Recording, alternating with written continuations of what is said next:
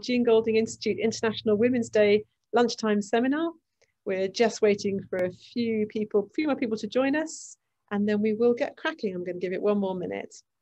I'm here in person with one of our speakers. We're going to be recording the session today, so I hope that's okay. We're going to start recording in a moment. Just let the last few people join us.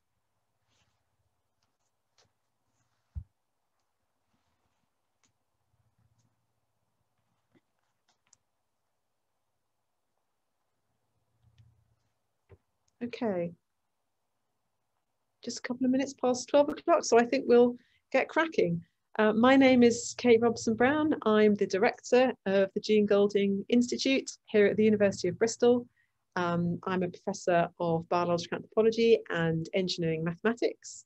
And it's an enormous privilege to be able to welcome our group of speakers for our celebration of women in data science today.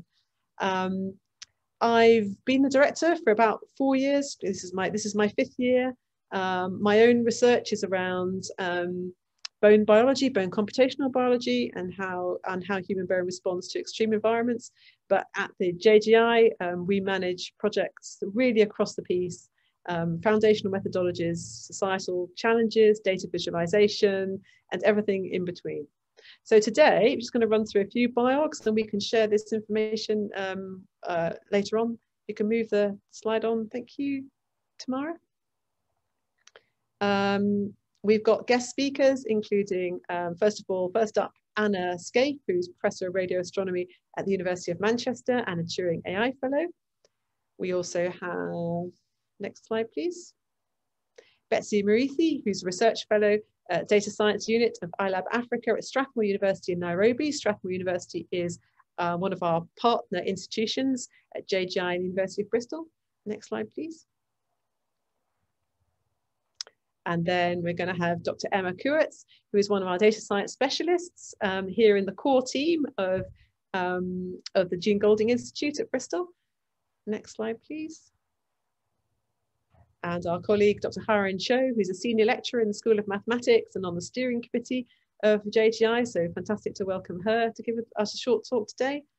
And finally, from our industrial partner LV General Insurance, we've got Dr. Merve Alanyani, who's head of data science academic partnerships. So we've got a great lineup for you today. I'm just going to hand over to Tamara to give us a little bit of housekeeping, and then we'll get cracking with the first talk. Thanks, Tamara. Yep, so we will be recording this event. We will also be posting some links in the chat box to our code of conduct. So please keep a lookout for that. And that is going to come up in a minute. So thank you. Great, thank you. And if we're hoping for a question and answer session at the end, hoping to save some time for that, we're going to use Slido for that. So if you could open up the Slido link, which Chiara is just putting into the chat now, and I'll speak slowly so that you can do that. And then as we go along, I'll keep an eye on the questions that are coming in and curate a question and answer session at the end. Fantastic. So I'm going to hand over to our first speaker, Professor Anna Scaife from the University of Manchester. Over to you, Anna. Thank you very much, Kate, and thank you very much for the invitation to speak today. So I'm going to talk a bit about my career in data science, how I got to be doing what I'm doing, and I was also asked to mention the thing that I'm most proud of, and then what it's like to be a woman working in my particular community. So that's what I'm going to finish up with. So I work at the University of Manchester at the Jodrell Bank Centre for Astrophysics. But my research is really on the use of artificial intelligence for extracting scientific impact from very data-intensive science experiments. So for me, that means radio astronomy and a project called the Square Kilometre Array. But it started somewhere quite differently, which was, of course, in Bristol, in the H.H. Wills Physics Building. You can see here. And it was really sort of the 4th year of the physics undergraduate course that started me on the career track that I've continued with. And this this telescope that you can see on the right-hand side. So I don't know if everyone knows, but there is a telescope at the top of the physics building, radio telescope, the Coldrick Observatory. So for me, this was my first entry into real astrophysics, but it was also the first opportunity I got to write a piece of software. And for my fourth year project, I actually wrote some software that helped this telescope to track and, most importantly, to detect the sun, which sounds less impressive than it probably should do, but it couldn't previously see the sun, so I felt that was quite a win. So I started off in Visual Basic, VBA and VB script, which for many people may have ended their career because they're not very nice computing languages, I think. But I persisted, and that took me into doing a PhD in astronomy, and specifically in handling the data from telescopes and analysing the data. So I moved on from the Coldrick Observatory through a couple of cosmic microwave background experiments and onto the LOFAR telescope, which is quite a different beast. This is a telescope that's spread all across Europe. It's a network of antennas.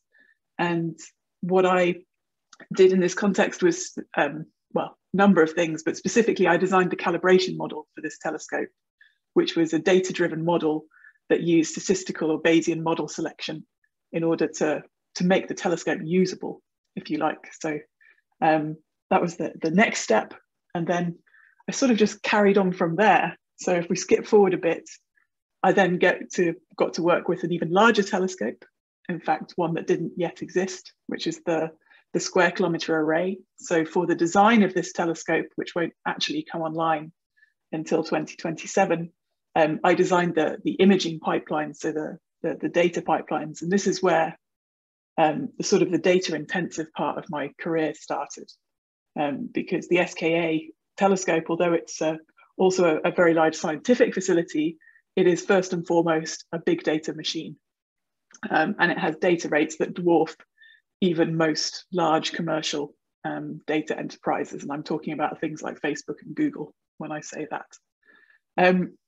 So the data analytics and the data pipelines for this telescope are very important, but so are how we get those data to the users. So from designing the components of the telescope itself, I then moved on to designing the computing centers around the world that would be used to disseminate these data to astronomy, the astronomy community and the scientific community more widely. And more specifically, I led the design of the compute and the storage for the European data center in this network, which is a truly global project. So whilst I was doing this, one thing that became increasingly clear to me was that making the data available would not be enough, and that to actually extract science from the data, what we would need would be a paradigm shift in terms of the way that we handled those data and how we analyzed them. And so now what I do is I design the artificial intelligence solutions that will allow us to analyze the data from the Square Kilometre Array. And I'm really going back to sort of the same level as detecting the sun at this point, because even the most fundamental things that we do in astronomy, sort of the by eye things, will need to be automated for a telescope like the SKA. And so how we do that in a way that doesn't introduce biases into our scientific results, and that has a well quantified uncertainty associated with the outputs from those AI algorithms, is really the focus of my research. And I do this in a domain-specific way. So I do it specifically for the astronomy data, because one of the things that we find, and I'm sure the other speakers will also touch on this, is that when you work with real data, the AI solutions that often appear in the literature don't perform in the same way that they do when they're measured against benchmarking data sets. So that's sort of a whistle-stop tour of my career. But when I come to think about the thing that I'm perhaps most proud of in my career, it's not necessarily the science or the projects that I've worked on, although I am proud of those. I think the thing that I'm most proud of was a project that we set up to actually empower new communities to work on data science. And this is specifically, again, around the Square Kilometre Array project, because one of the telescopes for the Square Kilometre Array is going to be built in Southern Africa. And it's supported by a partnership of 9 countries across Africa, many of which don't have astrophysics communities. So one of the things that we wanted to do was to help those countries to grow their research communities, specifically with a view towards the more data intensive aspects of the SKA, because those are the aspects that will be most economically important as well. And so the DARA Big Data project is a joint project that it was supported by the UK and South African governments in order to do that. I can't talk about it in detail because we're limited for time, but if anyone's interested in it, there's a website and a Twitter link here for people to take a look at. And then the final question I was asked by Tamara to think about for this presentation was what it's like to be a woman in my community. So by community here, I'm talking about the science, AI, and computing communities, because those are the areas that I've worked in. And the points that I think are most prominent to me. And firstly, I should say that I really enjoy working in my community. I love what I do. I think it's a great career for a woman or for anyone. But obviously, as a woman, you often have a different experience in a field that's predominantly male. So these were my reflections, if you like. So firstly, I think that in my community, as a woman, you need to be prepared to be the only woman in the room on many occasions, even when there are quite a lot of other people there. And this is increasingly the case as you go up in levels of seniority. And it can be quite intimidating. And so being prepared for that and being aware of that is something worth thinking about in advance. You often need to be prepared to repeat yourself, to be heard. And I think this is something that unfortunately affects a lot of junior women, especially in this community. It's just an unfortunate truth that when women speak up in meetings, their views are not necessarily ignored, but perhaps just sort of humoured and passed over oftentimes. And then you'll hear them repeated by someone else and given credit, which is an infuriating situation. So if you want to get your views across, you have to repeat yourself. And also, I think this is a lesson that for people who chair meetings to be very aware of and to really, come down on quite hard. One thing I've noticed personally within my career is that the more senior you become, the more prepared you need to be to speak out on women's views. And that is for a number of reasons, but one of the reasons is that quite often you will be the only woman in the room, and if you don't say it, no one else is going to. And it can make you unpopular, which is something else that you have to deal with. But then the other aspect of that is that if you are the only woman in the room, you're often expected to speak on behalf of all women, which is ridiculous. So I think that as women, especially women becoming more senior in their careers, we need to be very aware of intersectional biases, because I literally can't represent all women. I would be doing other women a disservice, and I would be, it would be a pretense in many cases. So for myself, what I try to do is to be aware of those intersectional issues and to represent them as well as I can. But I think the true solution is really to try and amplify other women's voices rather than try and do it uniquely yourself. Because there are often, and I would say in most cases always, another woman who has more of a place to speak about an issue than you do. So speaking up for those women and giving them a platform is very important.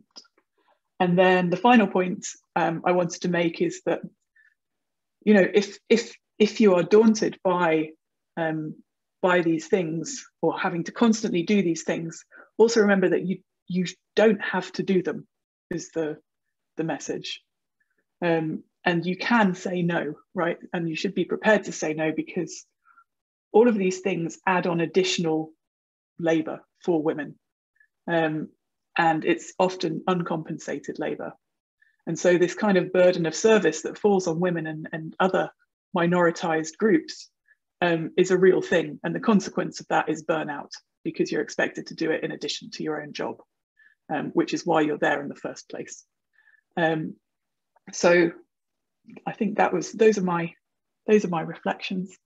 And I think my 10 minutes is probably up. That's so fantastic. I'll finish there. Thank you so much, Anna. Merve and I in the background are going, yes, that happened to me. Very, very familiar. And I support everything you're saying about providing opportunities for others around you and coming up behind us as well as senior women. I think that's a really positive viewpoint. Thank you so much. That's great. We'll come back to you with questions at the end. So we'll now move on to Betsy. Betsy Muriithi from our partner institution of Strathmore University in Nairobi. Betsy, over to you. Thank you, Kate. Get this started.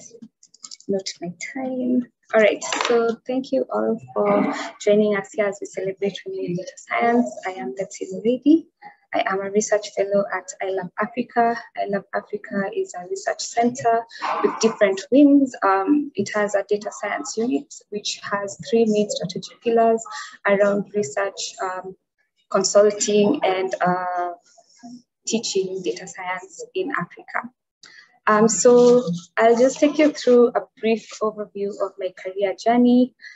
So I always had a sort of passion for data. I started out as a business and information technology background. I did BBIT here at Strathmore, and then I majored in database administration. So if you know what database administration, you're just kind of like looking after a company's data. But then there's also this aspect of reporting. So it was kind of my first introduction to utilize data to drive insights, where you kind of use data that's already stored, run SQL queries, and then generate reports that can be used for decision making. And it always excited me, trying to find new ways to use data to generate insights. So that has always been there, and like in the pipeline or in the history of data science, it's really early days technology. But when I joined industry, unfortunately, I went and steered more into software development, and then I became a business analyst for about 2 years. However, the passion for utilizing data kind of lingered on, and then led me to my first hackathon. So the hackathon was organized by Open Institute here in Kenya. They were trying to celebrate Open Data Day 2014. By utilizing, the government had just started releasing data. So this open data wave had just hit governments. And so they wanted to kind of bring the local community of researchers and policymakers to try and see what they can do with that, with the data that has just been released, and also to celebrate Open Data Day 2014. And preparing for this email, I kind of found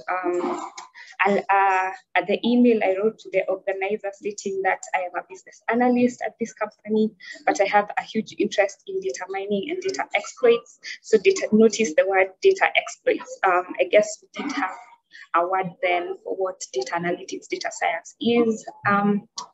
Anyway, in my region in Kenya. And so from the event, basically I volunteered to like document the different projects that were being conducted by the groups. But it kind of opened my eyes what is possible with data other than just reporting. And so that led me to seek postgraduate opportunities around data. So I did my MSc in business analytics at the University of Kent, and then went ahead to do a PhD in the business and management at Turing Business School. And so again, looking back, preparing for this, I found my MSc application letter. And what was interesting for the research idea that I had at the time was kind of using photos from, so IBM had the World is Our Lab photo contest. So the contest was to challenge amateur and professional photographers to capture African challenges, city systems, and innovations. And then they would pick a winner who best portrayed the different themes.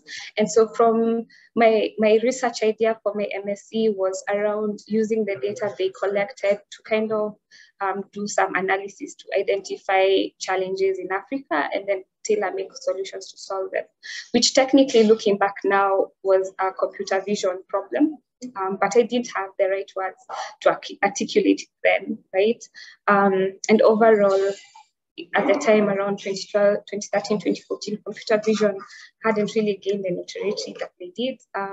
Looking back, I didn't pursue this for my MSc. I did something else with Tails Group. Maybe I should go back and try to find those photos and see what we can do with it. But then see now that kind of led me into the trajectory that I've taken now up to now being a research fellow at iLabAfrica's data science unit. So at iLabAfrica, I get to work at various data applications around very many domains. At the moment, we are heavily looking at climate change, predicting extreme weather. But at the heart of my research interest is data analytics in healthcare operations management, which was the main focus of my PhD, which is still fresh. So it's still my greatest achievement as for now, because I graduated last year. So the main idea of my PhD was to look at whether we can identify effectiveness of our healthcare system by looking at how people utilize healthcare. And my main focus was on older patients using emergency care, which is quite a challenge. I did it in the UK, so I was using NHS Digital, and then there's all this narrative around how older patients' emergency care is probably not the most ideal way of delivering care, especially this routine care. There are other better ways, and so how can we identify and target specific individuals or subgroups within the patients, and then tailor-make either a package that can avoid them from ending up at emergency department. So moving back home, I realized that there's the joy of having access to such rich data.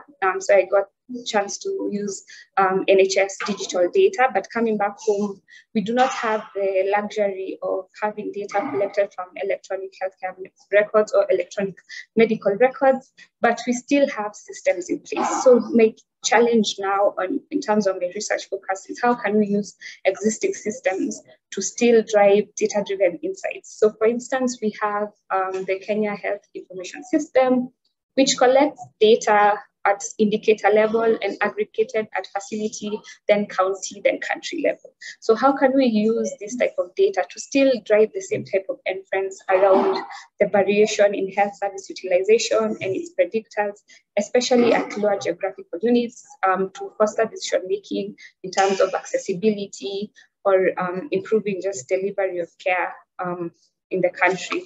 So that's kind of what I'm trying to find a way to dive into. So leveraging routinely collected administrative data to kind of better understand the risk across different groupings of, rather than patients looking at facilities and then extrapolate it to a population, and then stratify those groups according to risk levels to project medical needs or cost of care and etc. Especially now with the deployment of universal healthcare, we kind of need to leverage that and see if we have the resources in place to actually see that everyone has access to free healthcare. So that's kind of my research interests going forward. The other thing that we were asked to talk about is our experience as women working in data science. So I guess there are the different challenges, but I'd like to focus on the opportunities.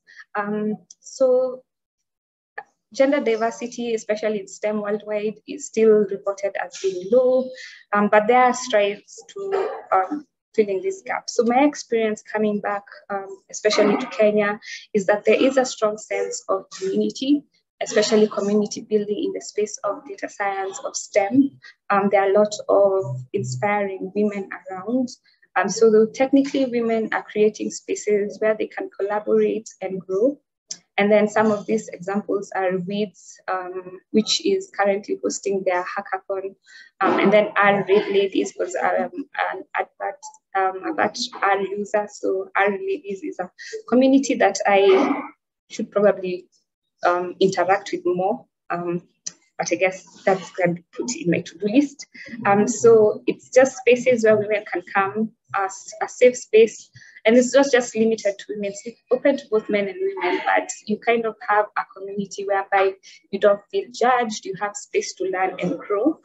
And then it would be interesting to kind of see how these communities of practice kind of develop and foster women data scientists, especially from traditionally underrepresented groups. So research has shown in terms of computational, in supercomputing, communities of practice have been shown to improve underrepresentation of women. So it would be a nice, interesting piece of research to see whether the communities of practice around data science in underrepresented groups actually has a way of fostering and improving the underrepresentation. And then the other thing, as a woman in data science, especially not coming from a heavily computational or mathematical background, data science can be a bit intimidating. You just have sometimes you feel the mathematics is just beyond you, and the learning curve sometimes can be so steep. But I guess the encouragement I can provide is just there's a drive for continuous learning. Just asking questions that will make you look stupid, and just feel that you belong. So on the space, data science space is quite wide. You can find your own niche area and own it. You don't have to be one thing or the other. You don't have to listen to naysayers. Just on the space, always continue kind of learning and building on what you know, and then, find a community because you can't do it alone. So I guess that's my time. I'll hand it back to you, Kate. Thank you so much, Betsy. There are some organisations there I didn't hear of. I want to find out more. I'm going to have to ask you some questions. Yes. Women in data. I want to know about the fierce women. I'm going to ask you later. Okay. Thank you so much. And just remind people, please do put your questions in Slido and we'll come back to them at the end. So our third speaker is our very own Emma Kuritz from the JGI Data Science team. Over to you, Emma. Thank you very much. I'm really happy to be here to celebrate International Women's Day. So in my talk, I've taken a little bit of a kind of meandering career path as well. So I thought I'd go through a little bit of my background before talking about my experience being a woman in this field. So I'll start with a kind of profile slide from which you'll see that my background is actually in experimental particle physics.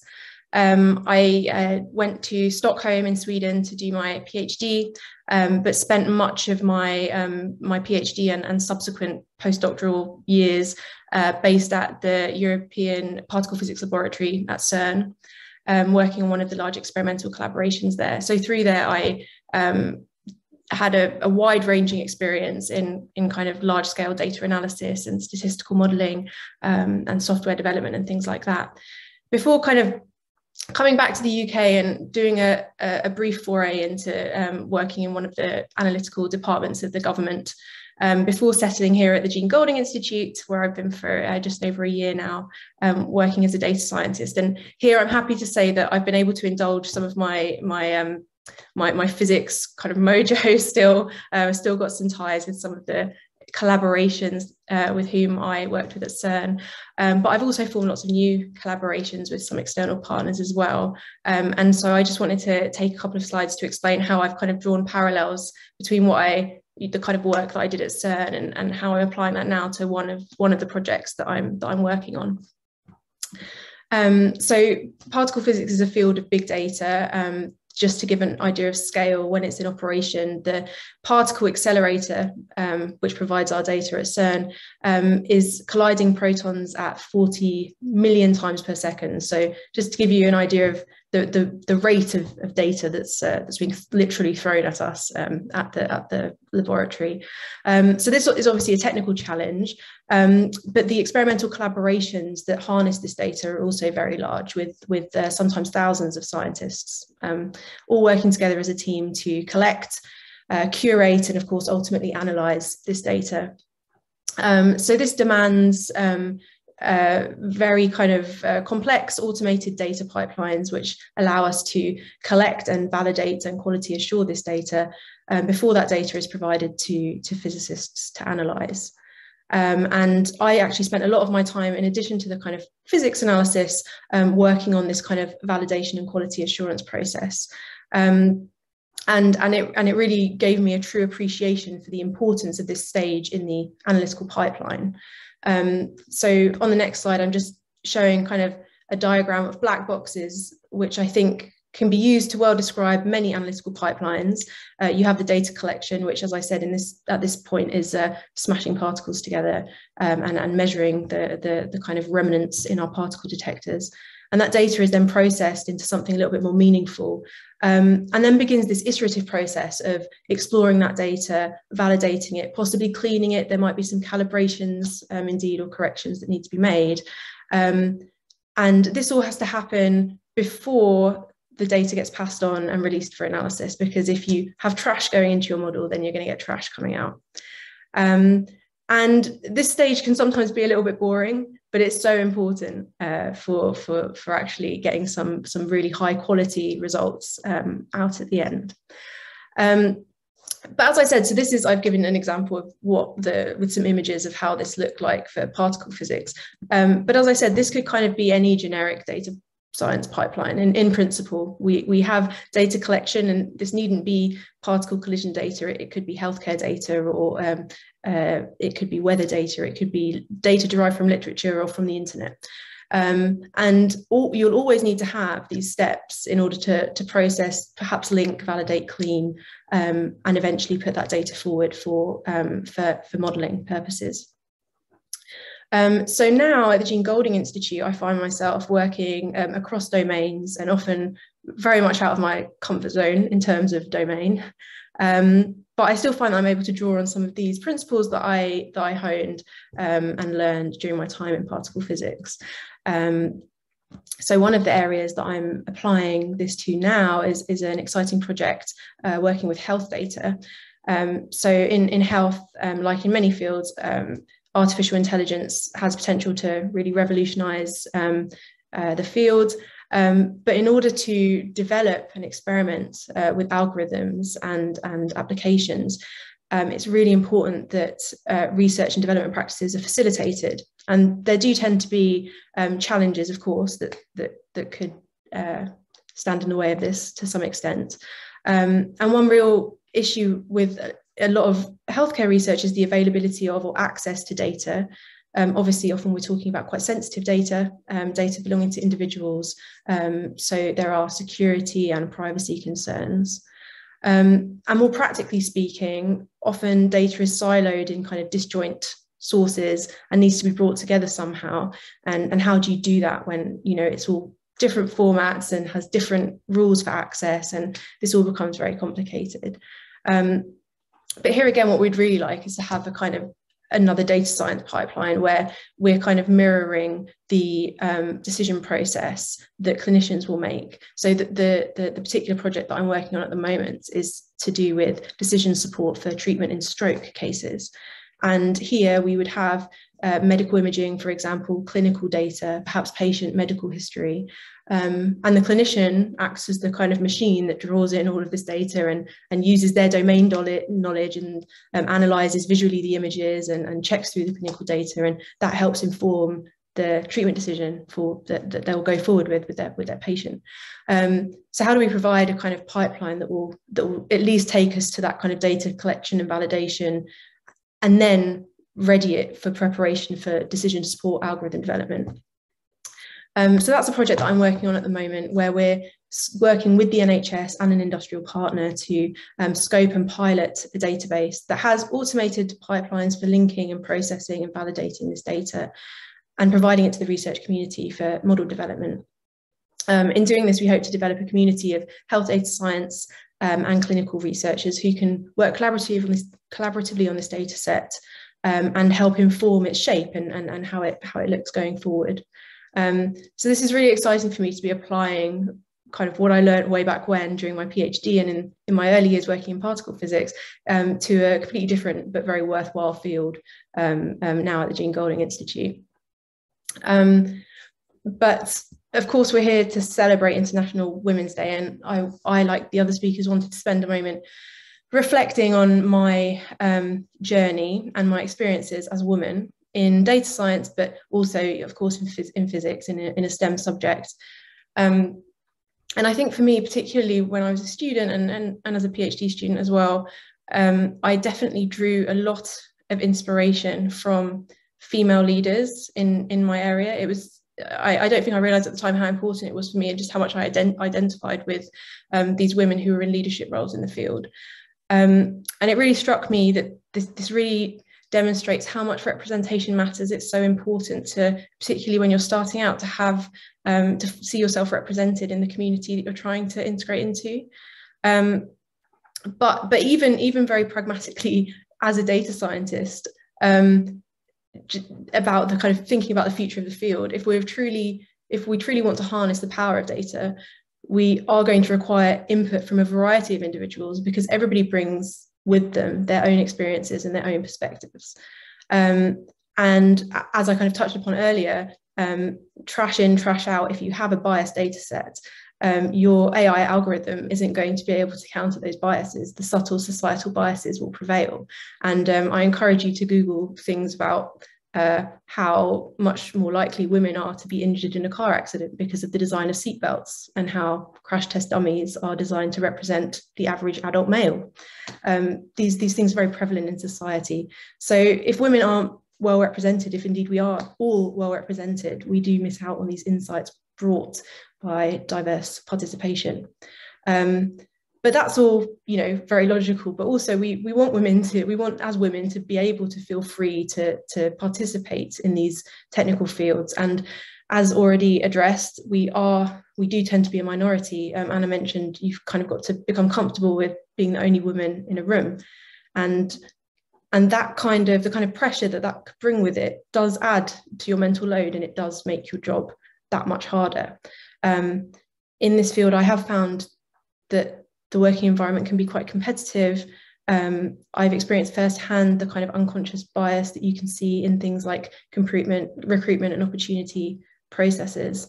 And again, as Anna said, being talked over or repeated like a parrot in a meeting, it's incredibly frustrating. And when it's happening to you, it's very difficult to speak up to counter it.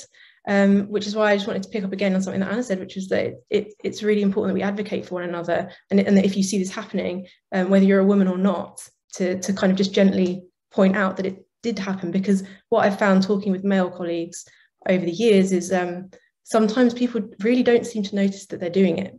It can be quite unconscious. So what can we do? I think it's just really important to promote inclusive research environments where we foster a culture where not just women, but everyone really do feel that they can be heard. And I think just having an awareness of these diversity issues, that they are there and that they are real, and you know, pursue diversity in the teams that you work and collaborate with and in, and value the knowledge that every individual brings to those teams. And as a woman, I think, you know, what can we do? We can be kind and self-aware. I think it's really important we have forums like this where we can share our experiences with other women, and we can see similarities in our kind of shared experiences. And I think, yeah, I just really want to say, even though it can be quite hard and disconcerting, just don't doubt that you have a right to be where you are, because you do. That's all I've got to say. Thanks for listening. Wonderful. Thank you very much, Emma. That's some inspiring stuff. And I think your description of your experiences is something that will resonate with many of us, I think. We'll come back to questions. To remind you to use the Slido for the questions. We've got a nice few kind of load of questions coming in, so we're going to have a good discussion at the end, I think. So we'll move on to our penultimate speaker, who is Hairan Cho. Hairan, thank you very much. Over to you. Yes, thank you very much for having me here.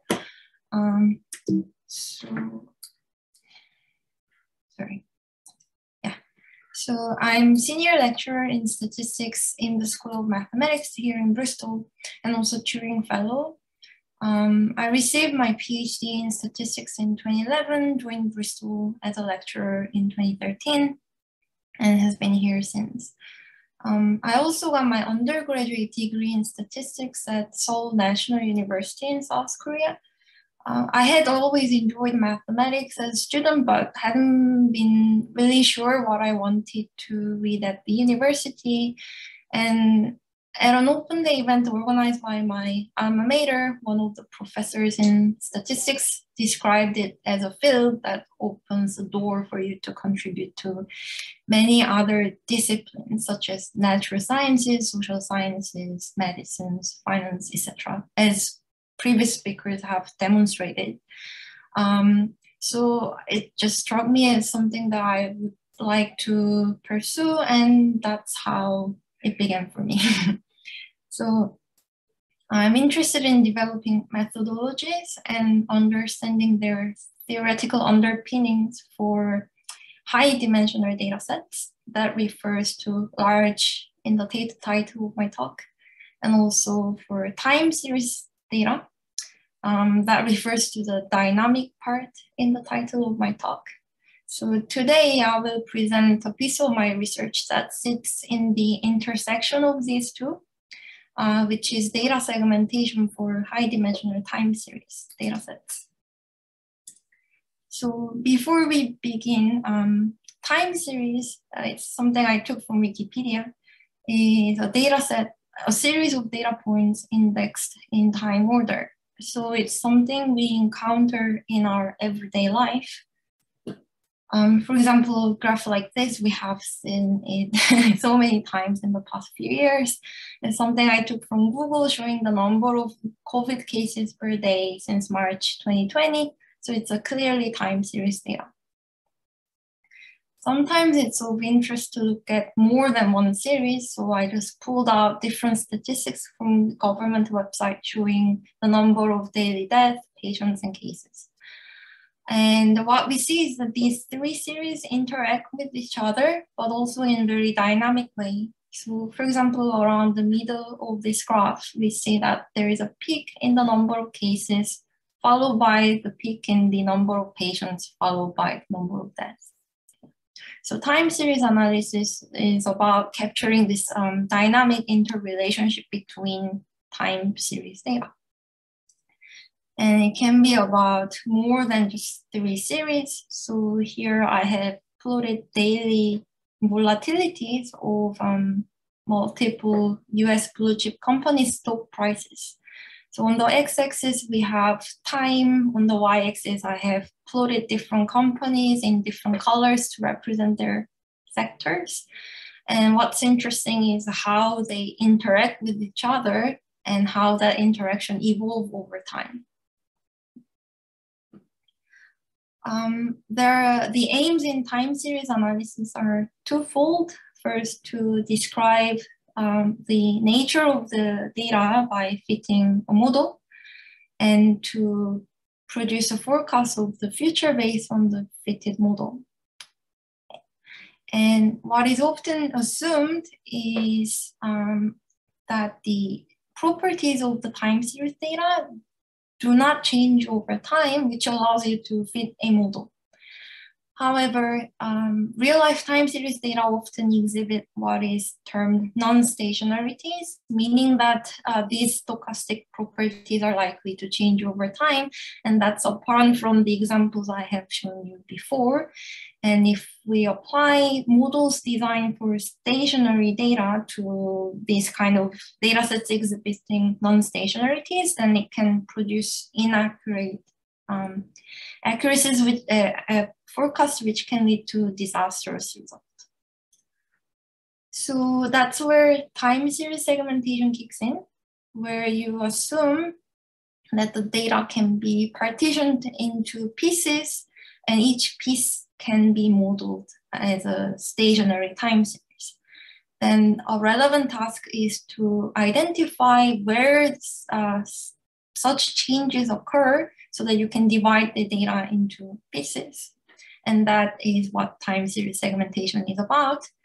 And this is a very much retrospective data analysis in that we have whole data and then look for changes that occurred in the past.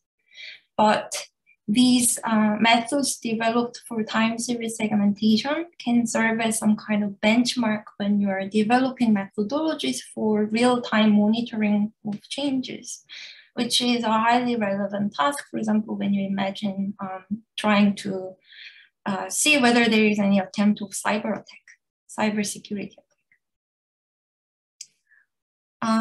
So there are numerous methods that exist for this task in many different settings, and it is impossible for me to go through them.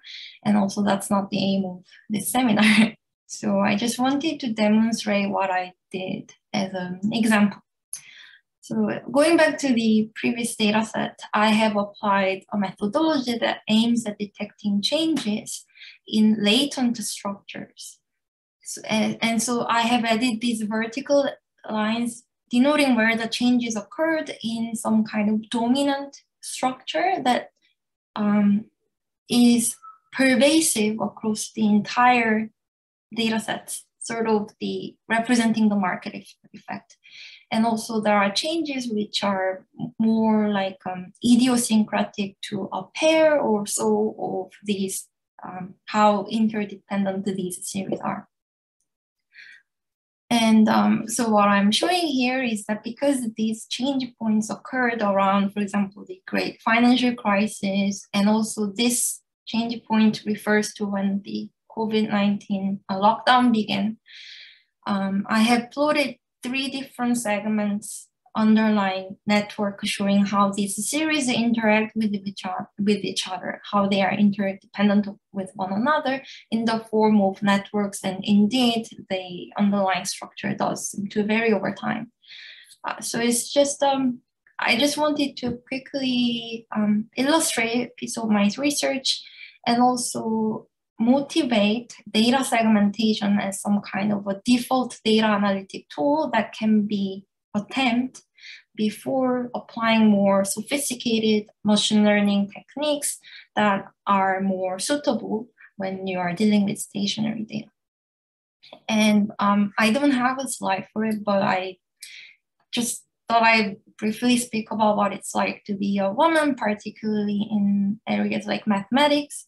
So, for example, I'm the only female academic in the Institute for Statistical Science, which makes it hard for me to imagine what kind of more senior female leadership profile I can relate to and strive to become. So I really appreciate this kind of event where we can interact with each other. And also at the same time, I try to watch out for female students who are considering to do PhD or further studies in math, because that's how it can slowly change over time. And for example, in School of Math, we organize an open day event for women and non-binary students considering further studies in mathematics around November each year. So if you're interested, do watch out. Thank you for listening. Hey everyone, thank you so much. Lovely to hear a bit more about your recent research as well. I haven't seen that before, so that's a real treat. Thank you. We'll come back for questions and we'll move to our last speaker, Merve, who is going to introduce herself. She's from LV General Insurance, which is a strategic partner of the University of Bristol. Over to you. Thank you so much. Hello everyone and happy Women's Day. It's such an honour to be here as a speaker, so thank you for inviting me, thank you for having me, and it's so nice actually having Kate with me here today, so we have like a real in-person audience. So today I'll talk a bit about my own personal experience, how I got into data science, how I transitioned into industry from academia. So it all started by my computer science degree, kind of mainstream. So I did my undergrad in computer science back in my home country, Turkey. And looking back, actually, on our final year or fourth year, we were asked to do a senior project, which lasted for a year. And it basically determines a big chunk of your final mark for that year. And looking back, that project was actually a data science project that I chose without realizing, because data science wasn't a buzzword back then. Neural networks were though. And it was basically analyzing data coming from synthetic aperture radar. And it sounds quite trivial now, but try to segment the image into land, sea, and like urban area, the buildings basically.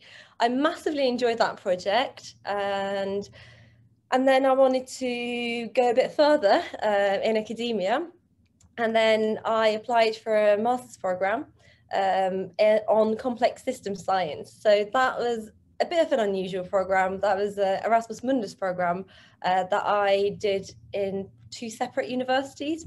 So I moved here, the UK, to University of Warwick, and then I moved halfway through to Sweden, University of Chalmers, to do the to finish my master's. And it was in an intersection. So when I was at Warwick, I was under the maths department, but the complexity centre was sitting between maths, statistics, computer science, but also social sciences to an extent. And then when I was in Sweden, I was part of applied physics. But again, it was quite interdisciplinary. So this is when I started becoming a bit more interdisciplinary and hopping around departments. And that was when I actually met my PhD supervisors when I did my thesis in MSc. And then I did my PhD in a field called computational social science or social data science at University of Warwick, but Warwick Business School. So basically back in those days, I wasn't only hopping between countries or cities, but I was also hopping between different departments, which I think contributed a lot, the knowledge that I gained, and helped me a lot understanding different viewpoints coming from different backgrounds and expertise. So during those academic years, I also worked as a teaching assistant, research assistant and research associate, both at Warwick and also the Alan Turing Institute, where I actually finished my PhD. And afterwards, I wanted a bit of a change. My PhD was quite applied, so I wanted to try the industry side a bit. And 3 years ago, I joined LV General Insurance, as a data scientist. I'll talk about our team in a bit, but going back to my career, after a year being a data scientist, I became lead data scientist, and my responsibilities shifted, still being hands-on, working on use cases and projects, but also leading the best practices in the team, ensuring technical excellence, working on packages, also setting up some strategic direction in what we want to do, supporting the team, trying out new methods as well. And I would say around 6 months ago, I moved into my current role, which is Head of Data Science Academic Partnerships and Research. So my role profile shifted slightly. Now I'm leading internal and collaborative academic research. I'm setting the strategic route aligned together with the wider business as well as the data science team. towards the, again, research and innovation. And the whole aim is also closing the research loop and basically drive innovation and improvements, bring back what we're learning from academia and academic research to our practices, not only in data science, but also in the wider business. But also part of my role is relationship building with academia and the University of Bristol, which I'm coming to in a bit. So who are we as in LV and data science team? So how does life look in a commercial setting? If we can go to the next slide, please. Thank you. So we're a team of more than 50 data scientists and data engineers currently as part of LV. We quadrupled in size since I joined the team. So it was so nice to basically witness that change and shift as well. And I remember when I first joined LV, everyone's reaction was like, oh, insurance, isn't it a bit boring? But if you think of it, insurance is like data scientist heaven, because there's quite a lot of data and there's quite a lot of different types of data and also different types of challenges, because it's a heavily regulated industry. So you really need to think differently for every project. And as a data science team, we're working almost like an internal consultancy. We do not sit under a specific business function, but we basically serve across the entire company, giving support to claims, for example, pricing, fraud teams, marketing teams, underwriting teams, whoever basically needs a data science approach. And our motto is impacting every decision made in business using machine learning. So what is also very, very interesting and exciting for myself is about 2.5 years ago, LV has started a collaborative strategic partnership with the University of Bristol. So we're closely connected to JGI and Kate and the team as well, but also the wider University of Bristol. So we are doing quite a lot. We are working collaboratively on research projects, applying for bids, and it's not just us commissioning research. There'll be team members from our team scoping the research collaboratively and then working on it collaboratively and moving forwards as well. But we're also supporting research, supporting DTCs, undergraduate students. There's also a training aspect of knowledge share. We're doing lots of talks. We're hosting academics to give talks within our team and company. But at the same time, we also come to the University of Bristol to give talks as well. Also, there's quite a lot of recruitment activity going on.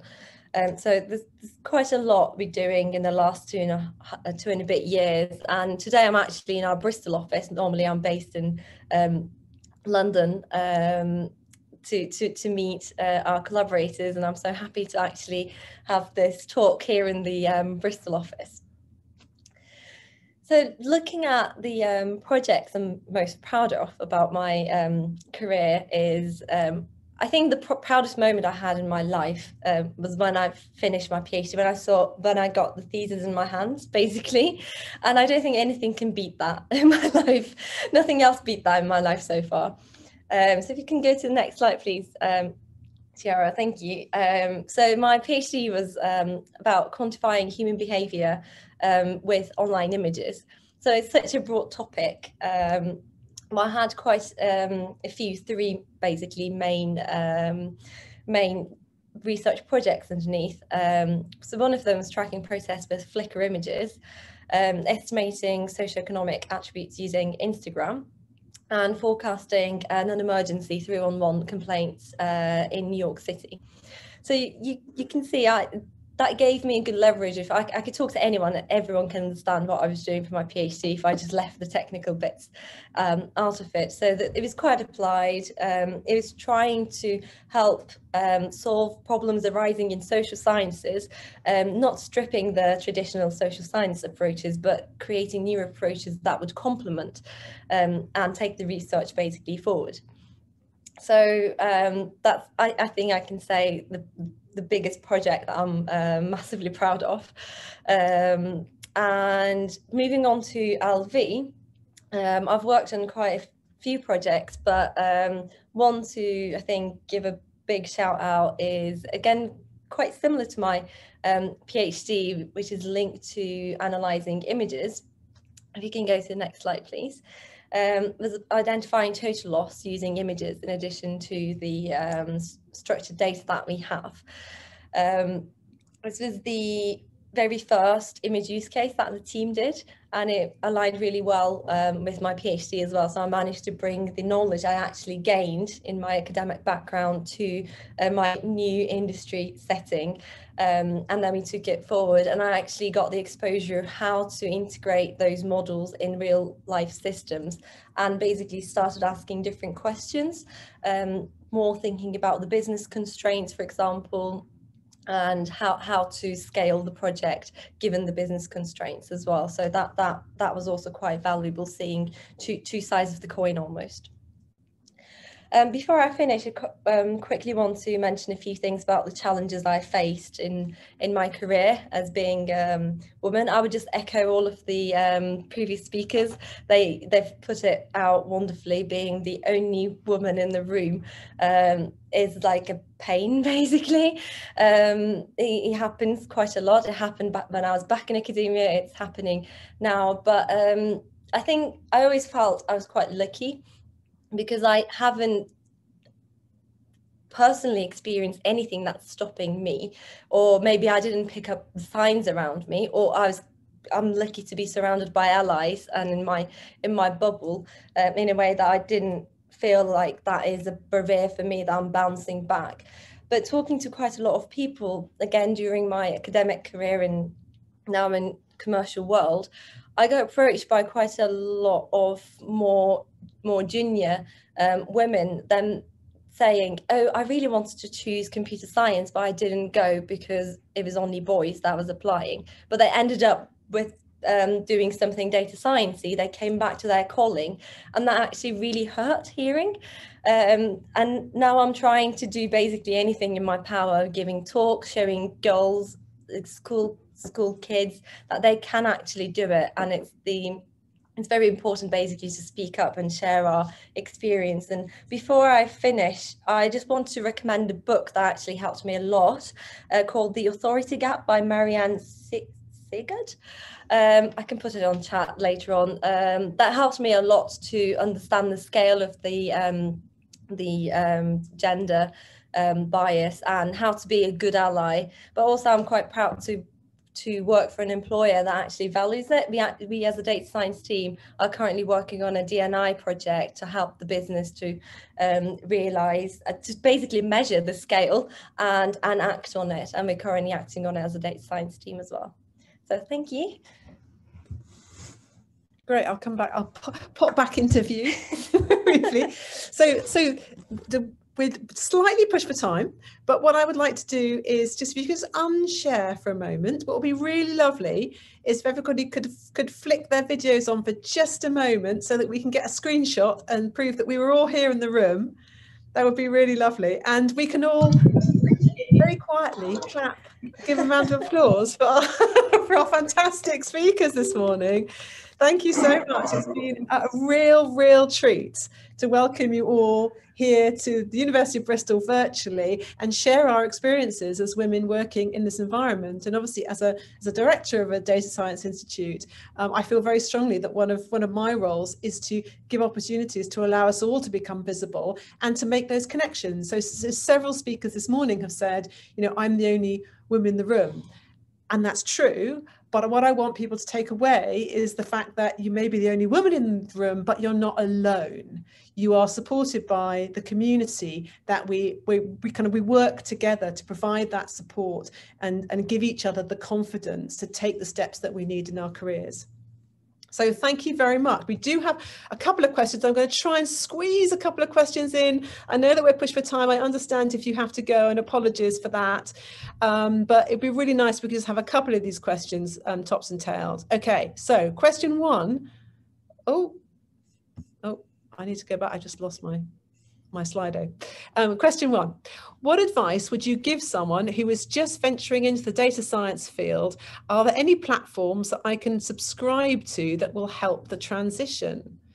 Any of our panel members want to take that? If we could unshare the Slido screen, thanks, Samar, just so we can see people around there. Anna, go ahead. Yeah, just one suggestion very quickly is that certainly in Manchester, the meetup scene, which is increasingly virtual these days, is really helpful for this. So it allows you to go along and see what other people are doing. And specifically, there are lots of sort of women in data science, women in AI, women in data meetups. So you can get quite a broad view of things that are going on. And if that doesn't exist in your city, then you can create it. So one of my students created the Women in Data, or Her Plus Data it's called, in Manchester. So I really recommend that. Yeah, here in Bristol, we've definitely got Girl Geeks, which is quite fun. There's a meetup, and Women in Tech also. I don't know if anyone knows of any others. Anyone come across any others in the city? Oh, thank you. Yeah. Thanks, Emma, for that in the chat. Okay, great. Question 2. What are the challenges working on big data projects with so many collaborators? Who wants to take that one? Maybe Emma? How do you negotiate all those collaborators in the projects? Yeah, I would love to answer that. I'm actually not sure if that question was explicitly talking about the DARA big data project. Oh, it may have been for Anna. Yeah, okay, yeah, for Anna. Okay, yes, I can. So DARA Big Data is a project that involves 10 different countries, so 10 partner countries, plus multiple institutions in those countries. So it's actually, it is complicated to balance all of that. You do have to be very mindful because obviously, some partners will be much more vocal than others. And so you need to make sure that you balance representation and balance participation in the project. One of the nice things that we've seen come out of it, which I think echoes something that Betsy said, was that we've noticed that a lot of the women who are actually creating the new research space, a lot of the people who are creating the new research spaces are women, which is really important because certainly in the UK, I mean, a lot of the structural gendered problems we encounter are historic. So if you have women creating those new spaces from the get-go, then it helps to avoid that moving forward. So yeah, it's a brief answer. Yeah, thanks very much, Anna. And thanks to people who are putting links in the chat as well to community groups that we can join. So thanks to Betsy for Our Ladies and Emma for the Tech Ethics Bristol links as well. Really, really. Oh, and Helen for, was that WTHub.org? Thank you very much for those. I'll be checking them out for sure. Question for Betsy. What are the ratios of women versus men at different stages in your career, and how did you find that? How did that impact on your experience? My career. Well, at the moment, the ratio of men to women isn't that bad because I think we are about 4 women in a team of perhaps 10. So the ratio isn't like 2 to 1, right? There aren't a lot of women PhDs where I sit, but the good thing about that, it kind of gives you audience. So if you tell someone you're a doctor, they kind of give you, there's a lot of respect and audience that's given to the fact that you are a PhD woman. So like where I work in the iLab unit, we have tried to have a little bit of gender diversity. I'm the only female PhD at the moment, but we do have other female data scientists as we go along. And then in my other career, again, around my PhD, so it was a bit balanced because when you're in a PhD, you kind of have a mix of different people doing different things and not necessarily doing data science. I think I was at Warwick Business School, so you have different people doing different things, and there was a bit of balance there.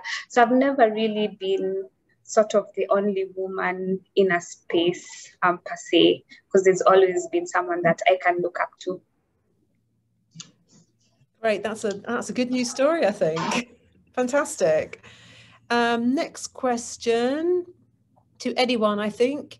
Is it common to change career to work in data science with no background in science? I'm doing an online course, but would you recommend a master's or other experience? Any of the speakers want to take that? People transferring from other backgrounds. I don't know, Mervyn, what do you think? I can think from more like job application perspective.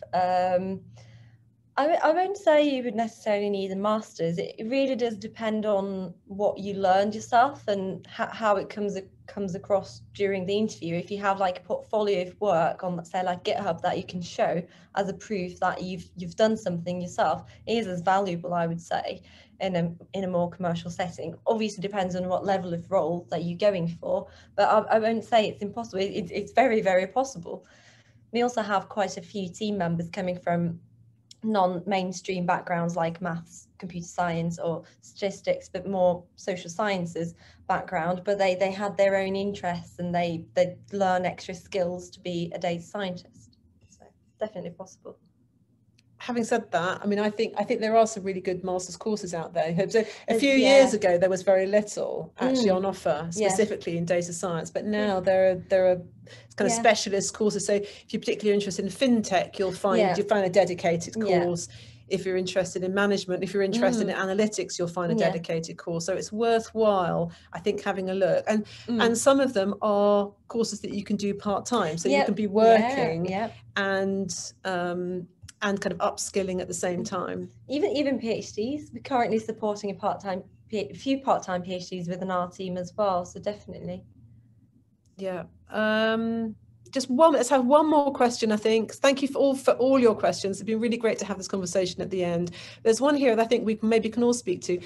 How can we support one another practically as women in these fields? Is there one change we could all implement today? Great question. If we could kind of implement one thing, what would it be? Anybody want to pipe up with a suggestion of what it might be? Yeah, Emma. Yeah, maybe I'll go. I think one thing that we could all do is I think that when you, particularly like coming back to kind of being in meetings and not feeling heard, or if you feel like you're being overlooked or you see somebody else maybe not getting the attention that they deserve, I think it's easy to become resigned to your lot. But I think, try not to be resigned and try to speak up, try to acknowledge when someone's saying something, or try to put forward a suggestion for a collaborator who may have been unconsciously overlooked. I think really trying to advocate for other women, I think that's something that we could probably all try to do. Great. Any last thoughts from anyone else? Any of our panel? I think measuring the gap helps. That's basically what we were trying to show to the rest of the business. This is where we need improvement and diversity in general. And you basically have a proof to show in terms of like the pay, in the bit that you can kind of prove that there's something that needs addressing, or like the numbers. And then you can try to acknowledge that, but also consciously tackle, because it's easy to kind of assume sometimes, but it's when you come with evidence, they do believe you and they actually take action. Yeah, very good point. So evidence the gap. Okay, so I think we probably I can't hold you any longer, although I think these conversations could go on for a long time. It's been an enormous pleasure to welcome you all to us today. I noticed in the room we also had Jean Golding herself joining us, which was lovely to see. So a kind of pioneer really for women in data science, and somebody that we look up to and value. So thank you very much, Jean, for joining us.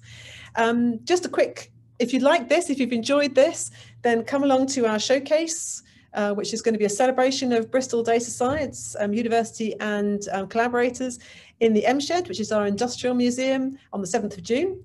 And we're going to be running our annual Data Week, which starts on the 13th of June, and there will be loads of open training, talks and workshops, competitions, student-facing events, talks from really senior people as well. So please do sign up to our mailing list if you're not already, and you'll get all the information about that. And the sooner you can book on to particularly the training courses, the better.